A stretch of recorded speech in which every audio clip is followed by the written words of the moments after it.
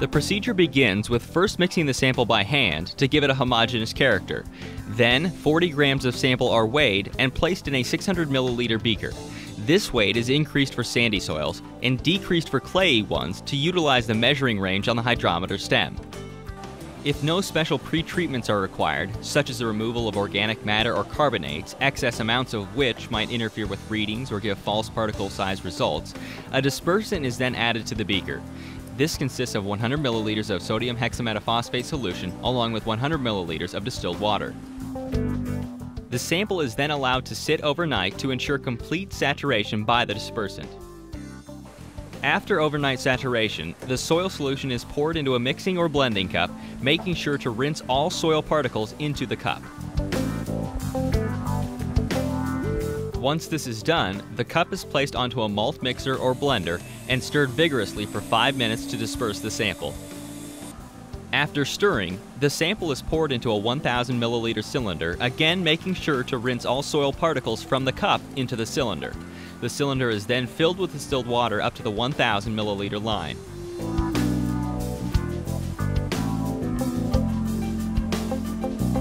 Occasionally, some samples will generate a small amount of foam during the mixing process, which can obscure reading the hydrometer. Should this happen, the foam can be eliminated by adding a small amount of ethanol or a drop or two of amyl alcohol to the cylinder.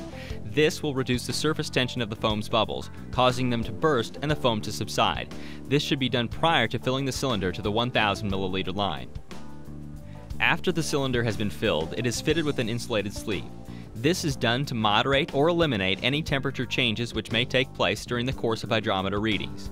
This is critical as temperature changes affect the rate at which particles fall or settle in the cylinder with the passage of time.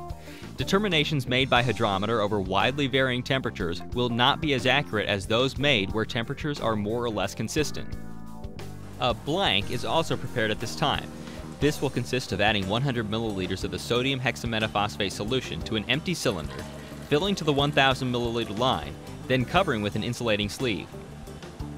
A blank measurement is necessary because dispersant added to each sample will yield a particular hydrometer reading which will need to be accounted for in the calculations.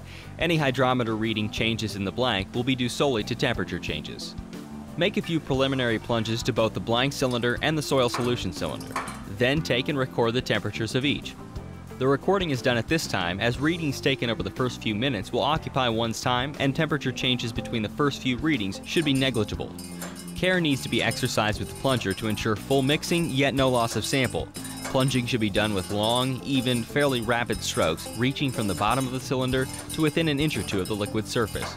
Avoid coming near to or breaching the surface as sample solution may be ejected from the cylinder. Just prior to initiating the series of hydrometer readings, the solutions in the cylinder should be thoroughly mixed for 30 seconds to ensure a homogeneous character.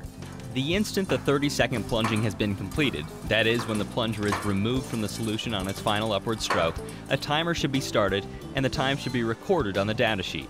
Readings of the blank cylinder must also be taken at the same time intervals, and around the same times sample hydrometer readings are taken.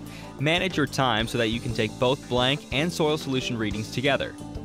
About 10 seconds before taking the first hydrometer reading, gently lower the hydrometer into the cylinder. Let it slide into the solution and avoid having it bob up and down, which would make taking the reading difficult. You may want to practice this technique prior to running your samples.